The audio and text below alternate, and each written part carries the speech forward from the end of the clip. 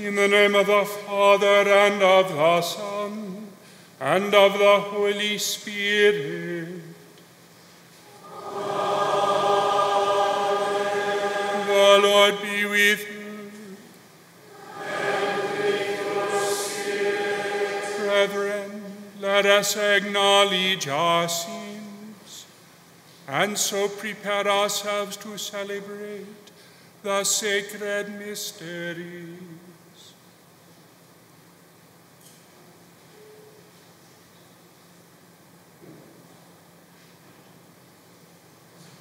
I confess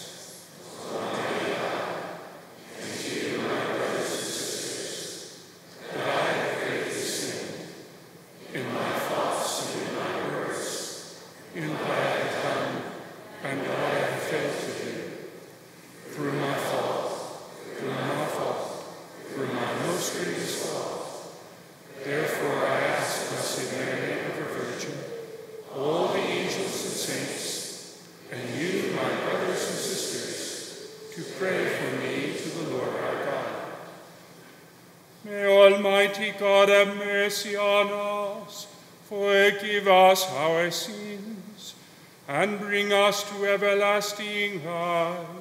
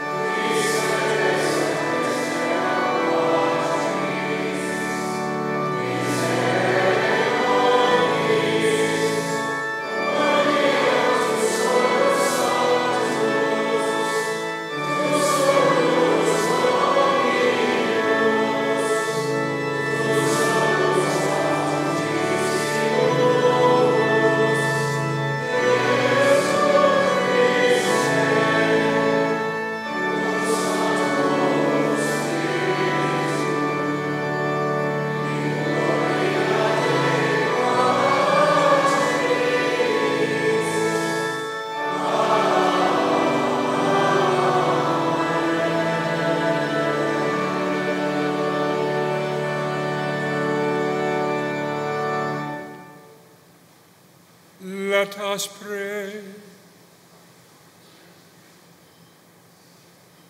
Grant, O Lord, that we may always revere and love your holy name, for you never deprive of your guidance those who set firm on the foundation of your love.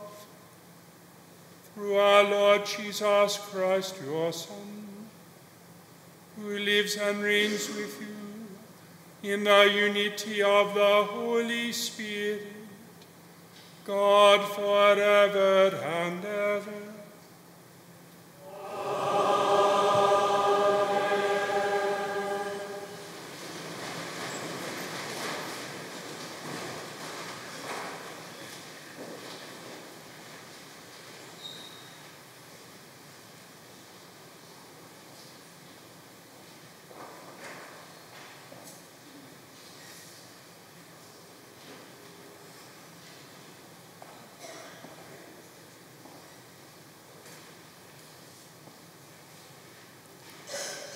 A reading from the book of Job. The Lord addressed Job out of the storm and said, "Who shut within the doors the sea, when it burst forth from the womb, when I made the clouds its garment, and thick darkness its swaddling bands? When I set limits for it, and fastened the bar of the door, and said, Thus far shall you come, but no farther. And here shall your proud waves be stilled." The word of the Lord.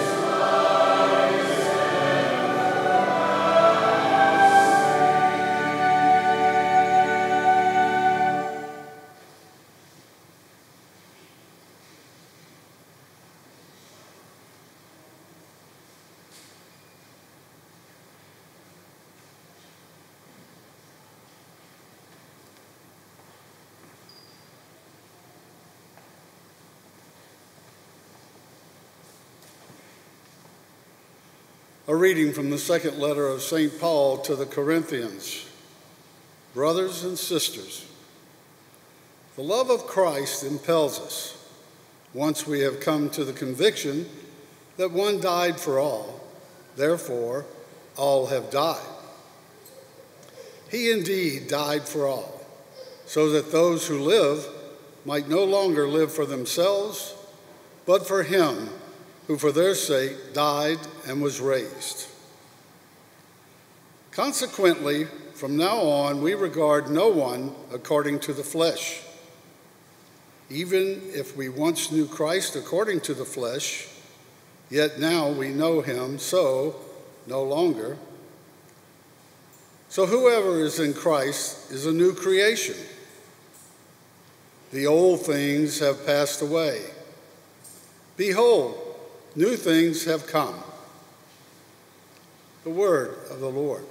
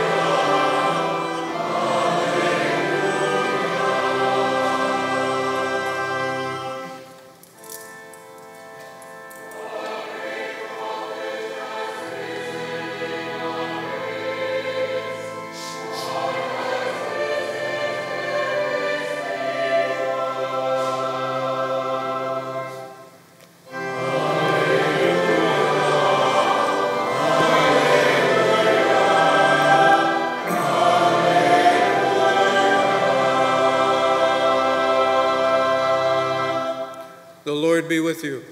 And with your A reading from the Holy Gospel according to Mark. Glory to you, Lord.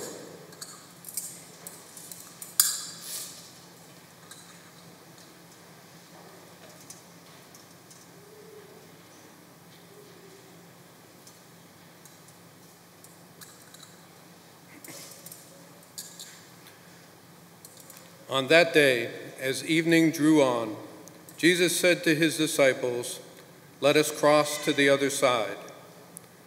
Leaving the crowd, they took Jesus with them in the boat just as he was, and other boats were with him. A violent squall came up, and waves were breaking over the boat, so that it was already filling up. Jesus was in the stern, asleep on a cushion. They woke him and said to him, "Teacher, do you not care that we are perishing?" He woke up, rebuked the wind, and said to the sea, "Quiet, be still." The wind ceased, and there was a great calm. Then he asked them, "Why are you terrified? Do you not yet have faith?"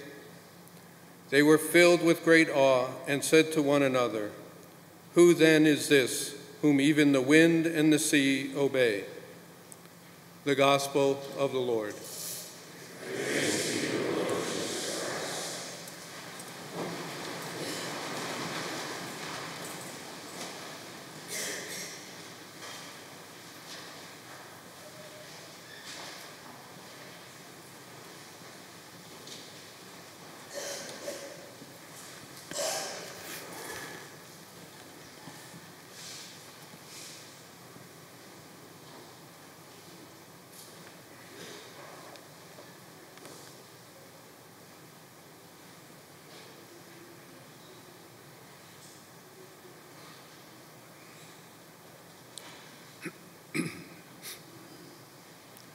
I have never crossed the ocean, except in an airliner at 35,000 feet. And so I have no idea what it feels like to be on a ship far from land and over blue water thousands of feet deep. But from the testimony of those who have sailed the open seas, that experience stands as an apt metaphor for the human condition in so many ways, not least in the revelation of our powerlessness before the majesty of nature. The book of Genesis tells us that when God made man in his own image and likeness, he gave us dominion over this earth and every living thing on it, and said, "Be fruitful and multiply and fill the earth and subdue it." But our capacity to subdue the earth is that of a steward, not a master, and so our dominion over nature is never absolute. We too are part of the created order, and the providence of God places limits on us as much as on the boundaries of the natural world, boundaries such as the laws of physics and mathematics and the operation of the elemental forces that shape the universe and make it orderly and intelligible rather than random and irrational. But the same restlessness that led our first parents to reject the limits of their nature and thereby fall from God's grace is a constant part of human life, especially when we are reminded of our finitude by disaster. The book of Job is a meditation on just such limits, and Job is sharply tested by his sudden loss of everything. Through terrible tragedy, Job was reduced from health and prosperity to privation and affliction. And in the search to find meaning in his suffering, Job put God in the dock to question him about the whys and wherefores of the cosmos. Our first lesson today is taken from chapter 38 of the book of Job, in which God, who has listened patiently to all of Job's complaints and questions about the design of creation, finally gives a reply. The Lord addressed Job out of the storm and said, "Who shut within doors the sea when it burst forth from the womb, when I made the clouds its garment and thick darkness its swaddling bands, when I set limits for it and fastened the bar of its door and said, 'Thus far shall you come, but no farther, and here shall your proud waves be stilled'?" In other words, the Lord answers the questions of Job with questions of his own, all of which come to this: since I, the Lord, made the universe and everything in it, including you, who are you to question me? The Lord thus reminded Job that no mortal can know the mind of God unless the divine plan is revealed to him. And at the center of this gentle rebuke of his creature, Job, God places the sea as the sign of his majesty and power. The sea also filled the psalmist with wonder, as we sang today. They who sailed the sea in ships, trading on the deep waters, these saw the works of the Lord and his wonders in the abyss. His command raised up a storm wind which tossed its waves on high. They mounted up to heaven. They sank to the depths. Their hearts melted in their plight. I imagine that the fishermen of Galilee knew Psalm 107 by heart and could sing it both to praise God and to find comfort when they were tossed in their boats by the waves of a sudden tempest. Even the strongest and bravest men are no match for the power of the sea and the ferocious might of a storm, and experienced sailors know when they are truly in peril. And that is precisely what happened one evening as Jesus and the 12 were crossing the Sea of Galilee. St. Mark tells us that a violent squall came up and waves were breaking over the boat so that it was already filling up.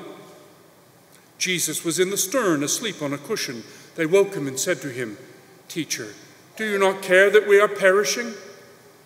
He woke up, rebuked the wind, and said to the sea, "Quiet, be still." The wind ceased, and there was great calm.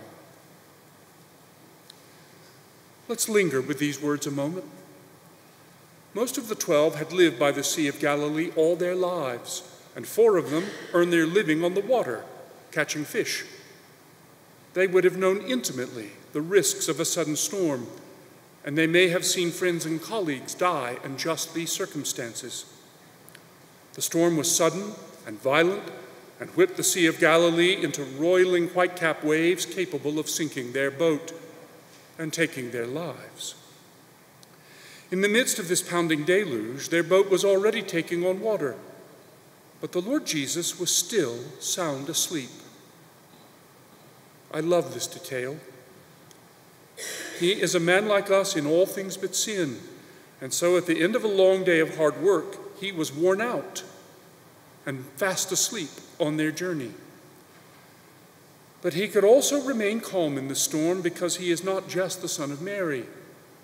He is God the Son, the designer and maker of all things. So the dangers of the storm did not alarm the Nazarene rabbi, and he was able to remain peacefully asleep through the gale, not just because he was tired, but because he is himself the peace beyond all understanding. Once roused from his rest, however, the Lord Jesus then revealed his divine glory by his absolute mastery over nature. Quiet, be still, and the wind ceased, and there was great calm. What Job learned from the living God, and what the psalmist celebrated in verse, was then confirmed for the 12 by the command of Christ over the waters. God alone has complete dominion over the created world, and the Lord Jesus is God made man. Listen again to Psalm 107. They cried to the Lord in their distress. From their straits he rescued them. He hushed the storm to a gentle breeze, and the billows of the sea were stilled. But at this point in Mark's gospel, still early in the public ministry of Christ, the 12 could not yet grasp the full implications of what they had just witnessed. The Lord Jesus asked them, "Why are you terrified? Do you not yet have faith?" Mark tells us that after seeing this sign, the 12 were filled with great awe and said to one another, "Who then is this whom even wind and sea obey?" So who is he? Jesus of Nazareth is the Son of the living God, the eternal and omnipotent Word of the Father, by whom and for whom all things were made. When we live in Christ Jesus by grace through faith, hope, and love, then no tempest in our lives can finally harm us or separate us from him. And even when we die, we are alive in Christ and destined to share his divine glory by the grace of adoption unto everlasting life. And that is why St. Paul could write to the Corinthians in today's second lesson that whoever is in Christ is a new creation. The old things have passed away. Behold, new things have come. Being a new creation in Christ means that we live no longer for ourselves, but for him who for our sake died and was raised.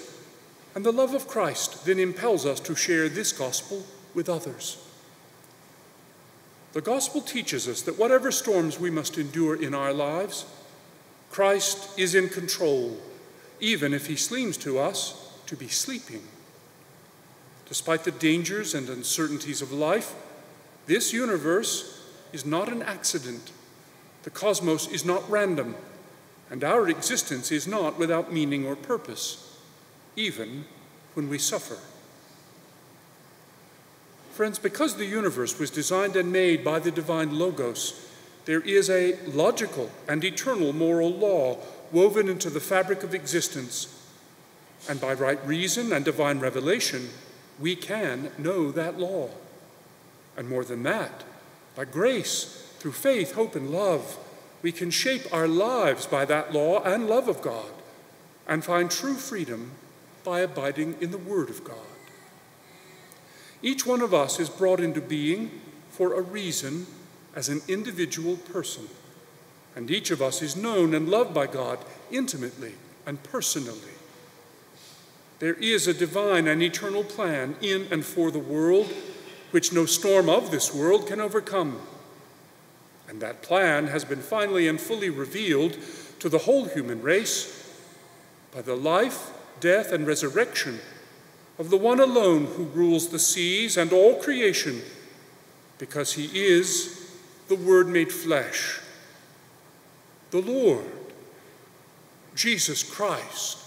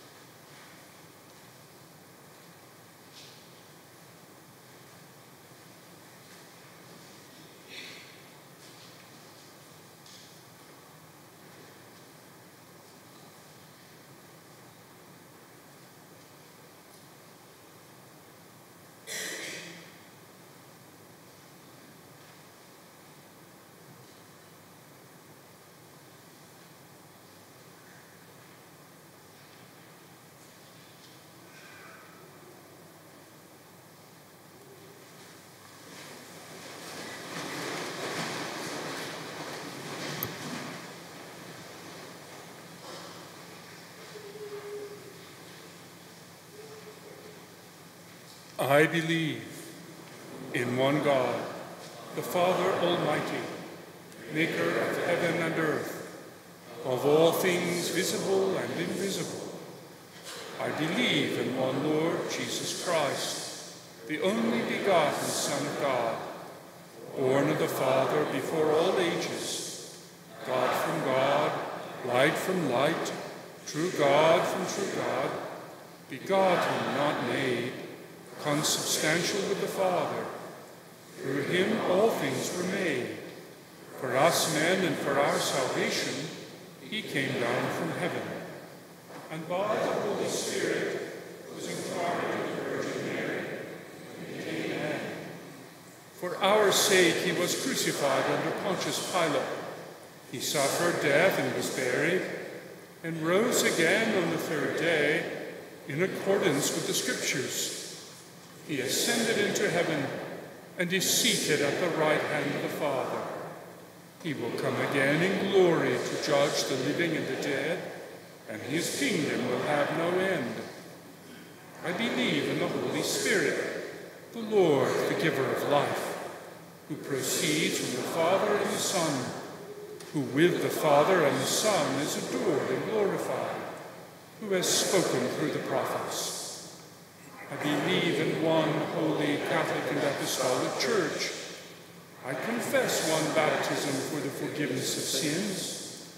And I look forward to the resurrection of the dead and the life of the world to come. Amen. Let us with confidence present our petitions at the throne of grace. For the peace from above, for the loving kindness of God, and for the salvation of our souls. Christ, hear us. Christ, graciously hear us. For all bishops, priests, and deacons, for all religious men and women, for our seminarians, and for all the baptized, Christ, hear us. Christ, graciously hear us. For those who hold authority in our nation, our state, and our community, Christ, hear us. Christ, graciously hear us. For the elderly and the sick, for the widowed and the lonely, for those without work or without friends, Christ, hear us. Christ, graciously hear us. For all who have died in the hope of the resurrection, and for all the dead, Christ, hear us. Christ, graciously hear us. Heavenly Father, accept the prayers of your people, and in the multitude of your mercies, look with compassion upon all who turn to you for help. For you are gracious, O Lord, and to you we give all honor and glory through our Lord Jesus Christ, your Son, who lives and reigns with you in the unity of the Holy Spirit, God forever and ever. Amen.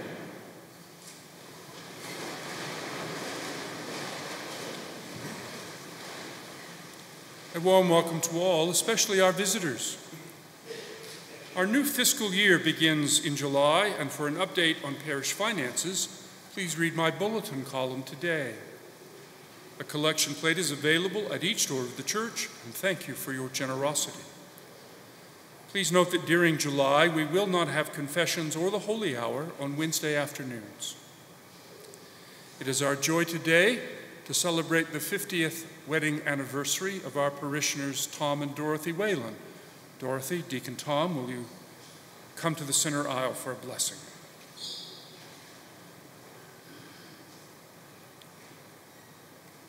Tom and Dorothy, do you renew and confirm the vows which first united you in the sacrament of holy matrimony 50 years ago? Dear friends, let us pray for Tom and Dorothy as we celebrate with them this golden anniversary of their wedding. Blessed are you, Lord of all creation. You have made marriage a sacrament of the new and everlasting covenant, and a sign on earth of the union between Christ the Lord and his bride, the church. And through the blessings of marriage and family life, you lead us into the mystery of your perfect love. With Tom and Dorothy, we praise and thank you for their 50 years together.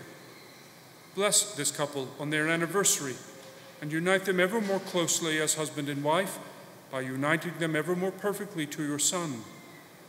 Lead them, we beseech you, with their children and their children's children, with their family and friends, through the joys and sorrows of this life, to the eternal glory of the wedding feast of the Lamb.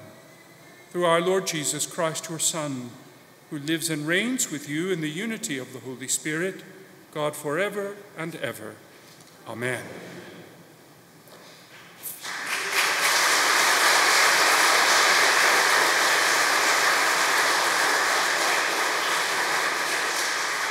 Finally, walk in love as Christ loved us and gave himself for us, an offering and sacrifice to God.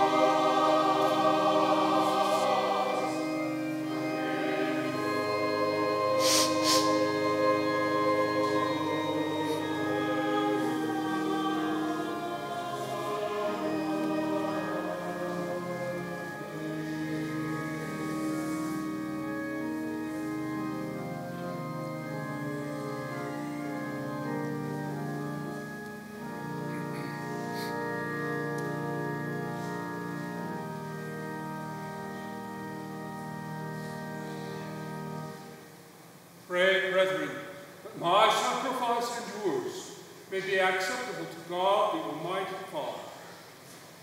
May the Lord accept the sacrifice of your hands, for the praise and glory of his name, for our good and the all of his holy church. Receive, O Lord, the sacrifice of conciliation and praise, and grant that, cleansed by its action, we may make offering of a heart pleasing to you, through Christ our Lord.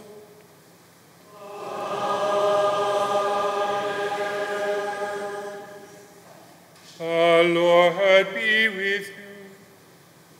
And with your spirit. Lift up your hearts.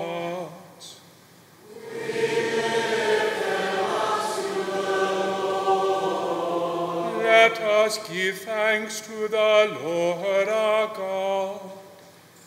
It is right and just. It is truly right and just, our duty and our salvation, always and everywhere to give you thanks.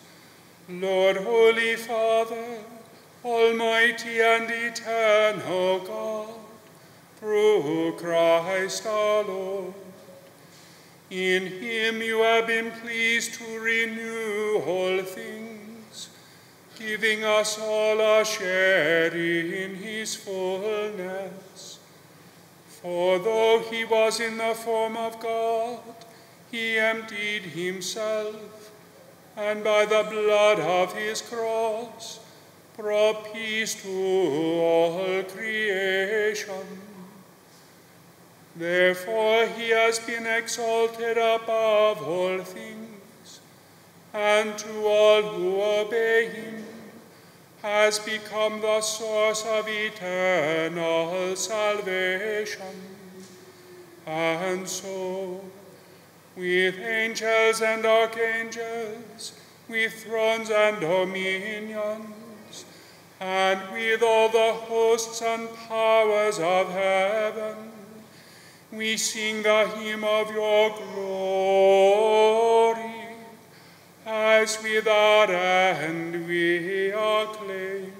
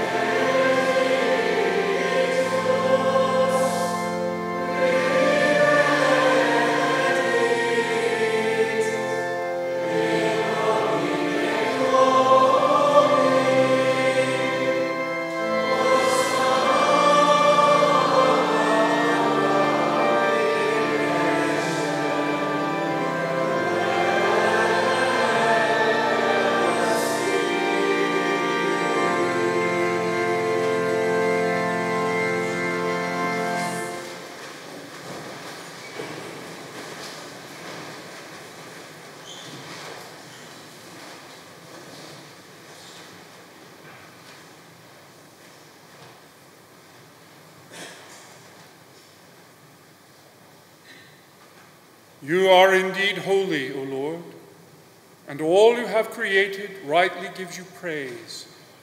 For through your Son, our Lord Jesus Christ, by the power and working of the Holy Spirit, you give life to all things and make them holy. and you never cease to gather a people to yourself, so that from the rising of the sun to its setting, a pure sacrifice may be offered to your name.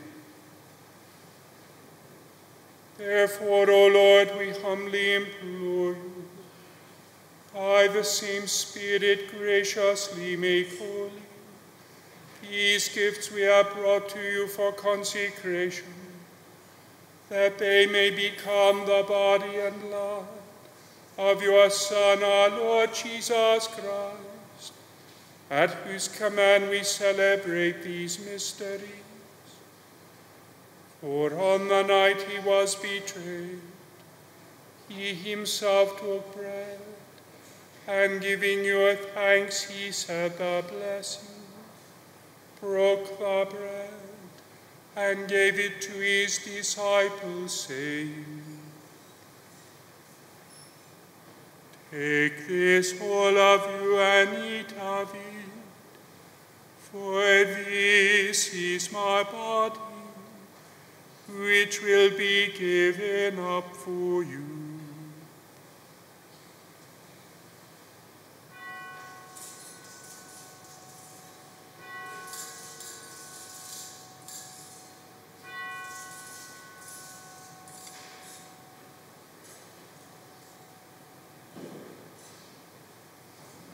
In a similar way, when supper was ended, he took the chalice, and giving you thanks, he said the blessing, and gave the chalice to his disciples, saying, "Take this, all of you, and drink from it, for this is the chalice of my blood, the blood of the new and eternal covenant, which will be poured out for you and for many, for the forgiveness of sins. Do this in memory of me."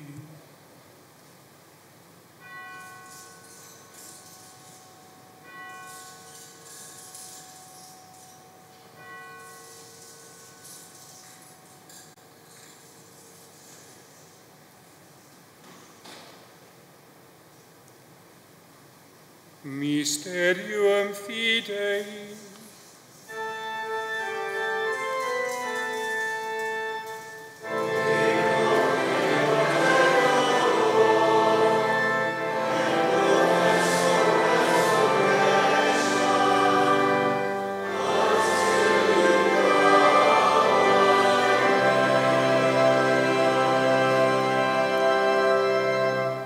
Therefore, O Lord, as we celebrate the memorial of the saving passion of your Son, his wondrous resurrection and ascension into heaven, and as we look forward to his second coming, we offer you in thanksgiving this holy and living sacrifice.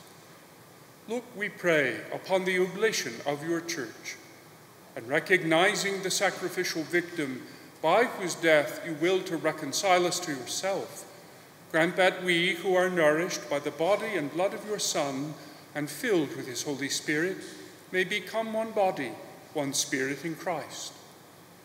May he make of us an eternal offering to you, so that we may obtain an inheritance with your elect, especially with the most blessed Virgin Mary, Mother of God, with blessed Joseph, her spouse, with your blessed apostles and glorious martyrs, and with all the saints, on whose constant intercession in your presence we rely for unfailing help. May this sacrifice of our reconciliation, we pray, O Lord, advance the peace and salvation of all the world. Be pleased to confirm in faith and charity your pilgrim church on earth, with your servant Francis our Pope, and Jacques our Bishop, the order of bishops, all the clergy, and the entire people you have gained for your own. Listen graciously to the prayers of this family, whom you have summoned before you. In your compassion, O merciful Father, gather to yourself all your children scattered throughout the world. To our departed brothers and sisters, and to all who were pleasing to you at their passing from this life, give kind admittance to your kingdom. There we hope to enjoy forever the fullness of your glory, through Christ our Lord, through whom you bestow on the world all that is good. Through him and with him, hand in him, O God, Almighty Father, in the unity of the Holy Spirit, all glory and honor is yours forever and ever.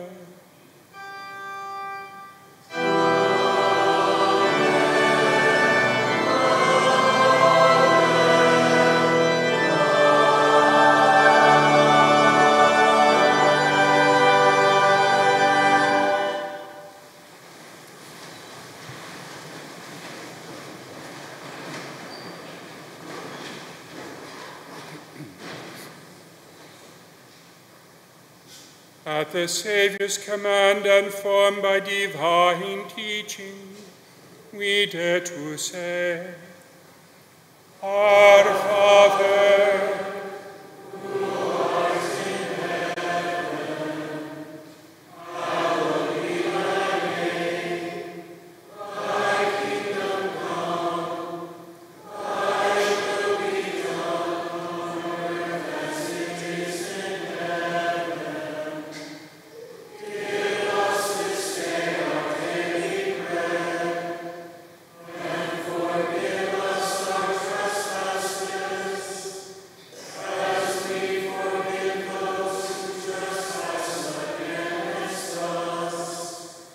And lead us not into temptation, but deliver us from evil. Deliver us, Lord, we pray, from every evil.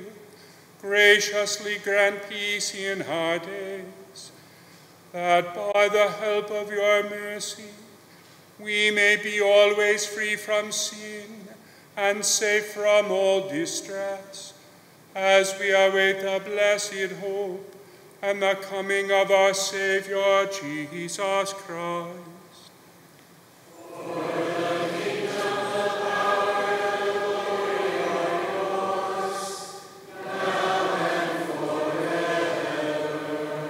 Lord Jesus Christ, who said to your apostles, Peace I leave you, my peace I give you. Look not on our sins, but on the faith of your church, and graciously grant her peace and unity in accordance with your will, who live and reign forever and ever. Amen. The peace of the Lord be with you all.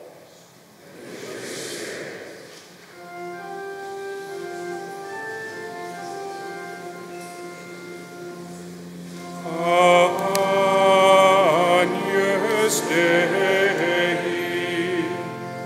Ritolis peccata mundi, miserere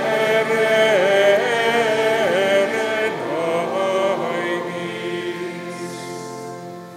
Agnus Dei,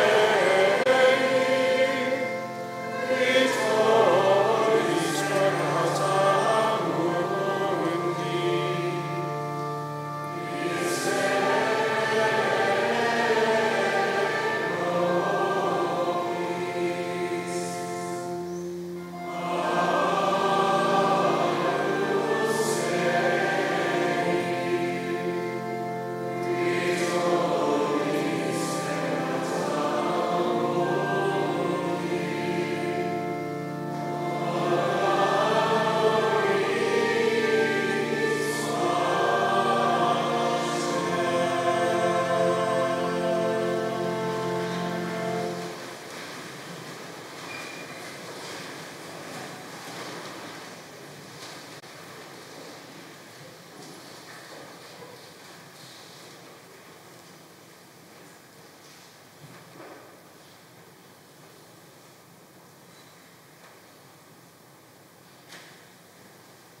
Behold the Lamb of God. Behold him who takes away the sins of the world. Blessed are those called to the supper of the Lamb. Lord, I am not worthy that you should enter under my